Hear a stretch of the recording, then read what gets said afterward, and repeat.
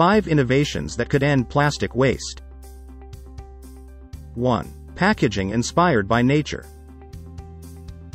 The University of Pittsburgh team applies nano-engineering to create a recyclable material that can replace complex multi-layered packaging that is unrecyclable. This mimics the way nature uses just a few molecular building blocks to create a huge variety of materials. 2. Recyclable packaging, with help from magnets.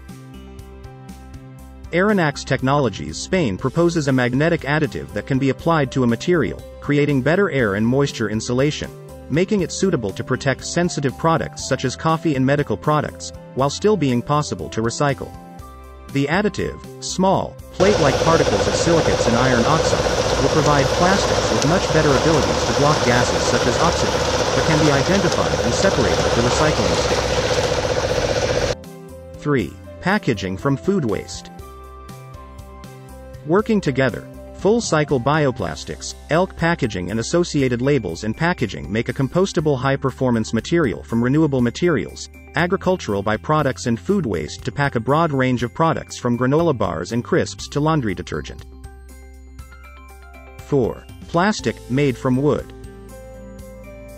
The VTT Technical Research Center of Finland has created a compostable multi-layer material from agricultural and forestry byproducts, which could be used for stand-up food pouches for products such as muesli, nuts, dried fruit and rice. These wood byproducts contain cellulose, the most abundant renewable polymer on the planet, making this new material an environmentally benign alternative to fossil fuel-based, multi-layered plastic packaging. 5. Compostable coatings. The Fraunhofer Institute for Silicate Research ISC has developed a coating with silicate and biopolymers that can be used in many food packaging applications, protecting biopolymer packaging and food against premature degradation and is fully compostable. The new coatings can improve the performance of bio-based and biodegradable packaging, which alone cannot guarantee the required minimum shelf life of many food products.